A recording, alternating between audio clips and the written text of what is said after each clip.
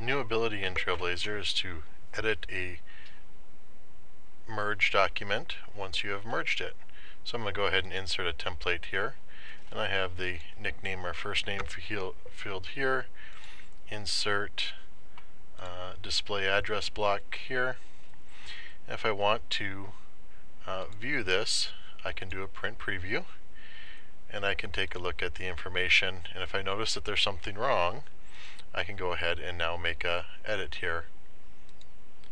So for example, I know that Patrick's address is incorrect. He's not at apartment 202. So I'd go ahead and hit cancel, and over on this side is a edit with merges, and I just choose print preview or print. Either one is going to get me the edit function here.